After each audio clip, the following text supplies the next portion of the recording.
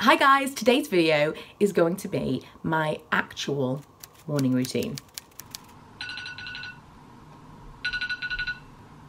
It's time to get up.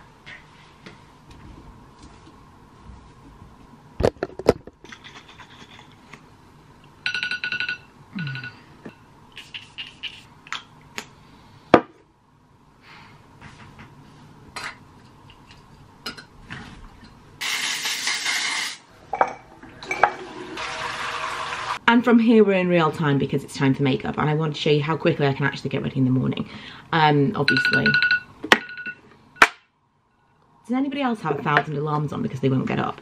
The Pixi Rose Flash Balm I've been using as my primer. I need something that's quite moisturising underneath my makeup because my skin's been quite dry and dehydrated, and just kind of like not very easy to work with. And this stuff is nice. I just put myself in the eye.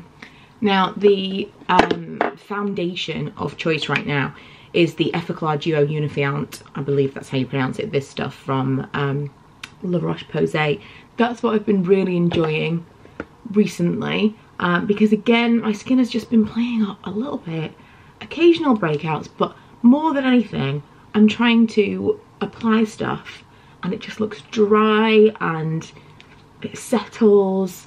I think I have a whole video coming up at some point about the way you apply makeup and what looks youthful and what doesn't, because over the years I've tried so many different products and it's not even necessarily what you use, but it's how you apply it. For years people would give me a hard time about applying my makeup with my hands, but I'm telling you, you get a way more natural finish.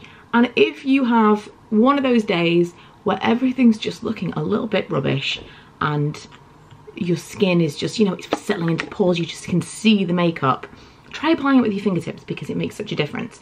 This is the Bobbi Brown Corrector, which feels, even as you put it on, it kind of feels like it's gonna be dry, and you would imagine it would be a really heavy thing, but it's not at all.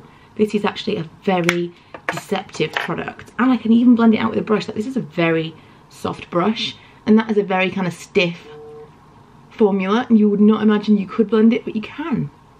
It's really, really nice, and I've been using this as my main concealer squeeze for a while. It's just the nicest stuff, I think. Then for eyes, I'm gonna do like one thing, because obviously I've got my tattooed on brows, which later on today I'm actually having redone because they're fading low, and I've got my individual lashes on at the moment, and really this is like the quickest ever. I'm gonna do a little bit of black powder. I'm using the Naked palette just on my lash line,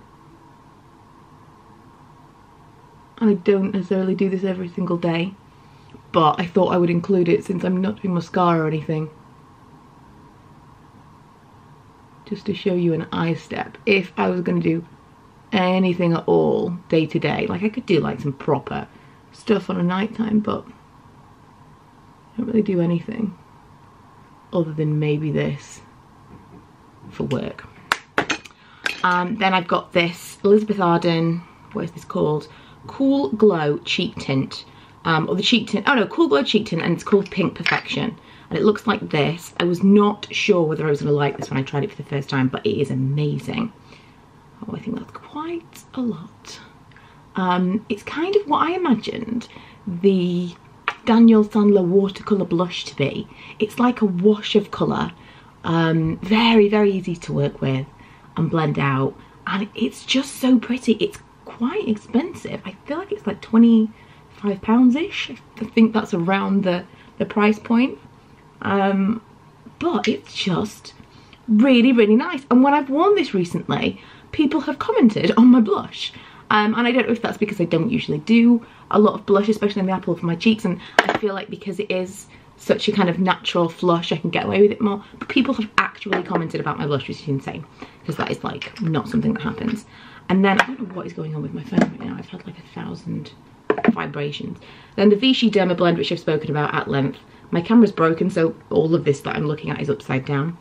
So if I've been crooked, I'm sorry. That I kind of just put everywhere. Now, at this point, there is strategy, because I will get it all over my black trousers. So I like have to strategically apply this. And this is what I do every day. This is like the closest I'm ever going to come to what the kids call baking. So while that's on, if I've got a minute, I might have a look to see, I think I've been quite diligent, if I've got any random hairs that need to be plucked. That is usually what I do. Although, like I say, I've been pretty good. You never know where there might be one. And the worst thing is you just feel one. You know when you're at your desk and you like feel, I'm completely out of shot, I realise. But you know, like when you're at your desk and you're like, you can feel something. That is the absolute worst. Because then you like, have I been having conversations with people and they can just see a huge black hair coming out of my chin? What is it all about? Because I'm upside down, it's really difficult to tell whether or not I was in shot then, which I don't think I was. I'm using this different dry shampoo and I'm not happy about it. I usually only use Batiste, and this is an Aussie one and it just feels like hairspray. I don't think it's very nice.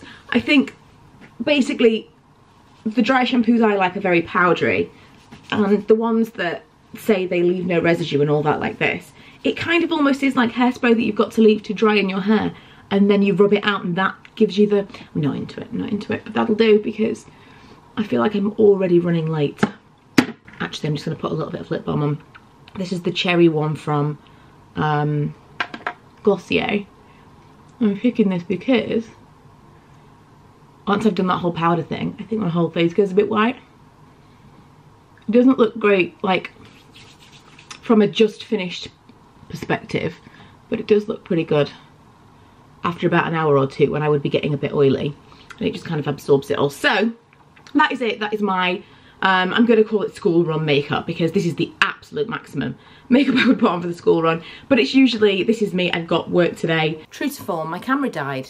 It's just an average day over here, guys. So that's basically it. That's as much makeup as I would possibly wear for the school run. I probably would be more inclined to wear no makeup or just a little bit of base and concealer. Obviously the brows and the lashes are semi-permanent, so there's a reason that I did that. It saves me a lot of time. They were things that I would have taken a lot of time to do, and especially brows. They're so sparse, and I'm really happy that I'm having them topped up today because it just...